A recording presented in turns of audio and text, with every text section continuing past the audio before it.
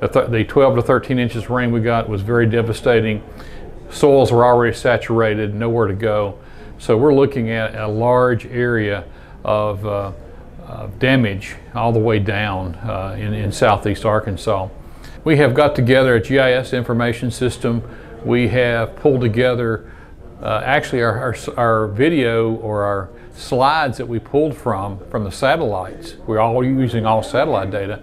Was actually from a week ago today. Had a clear day, 95% accessibility to the scenes that we wanted to use.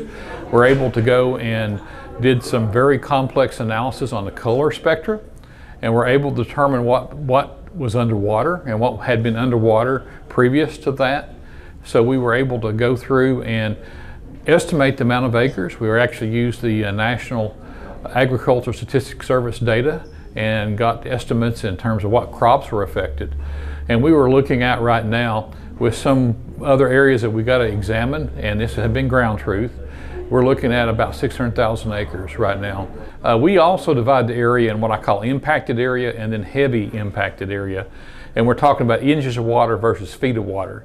And we're still working through that. So I think some of the impacted area could be salvageable, but we know that the heavily impacted area will not be. So we're still looking probably about half of what we were looking at in terms of what we call heavily impacted. Very important that we try to, as quickly as we can, get an assessment of damage estimates. That's really important from a policy perspective. It's really important from a farm management perspective. So we're doing what we can to put together as accurate an estimate as we can of damage from the flood event. Now, we confined our analysis to just the flood event in the South Delta from the week of June 7th.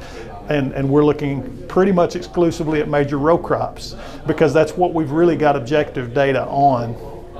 To the extent that we have data at all, we're seeing so far in our analysis losses of a little over $70 million on soybeans, about that, just a little less than that on rice, about 60 million on corn, about 6 million on cotton, and about another million on wheat, primarily due to quality loss on wheat that was being harvested.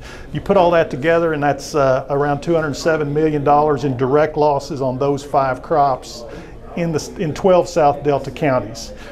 There are clearly things that we're not catching in that analysis, especially crop impacts, for instance. We know that in the North Delta, because of the wet weather, there's probably some delays that people are still experiencing in getting planted. There may be some later yield effects of that. So that's not included in that direct loss estimate. At this time of year, about the only game in town will be to replant soybeans.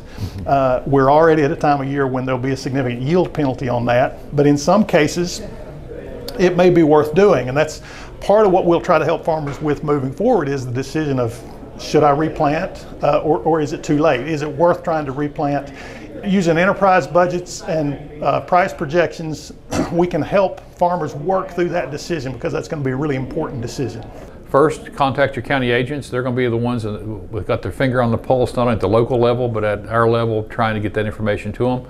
And pay attention to our website. We're going to make sure in our blogs, all of our crop agronomists have a blog.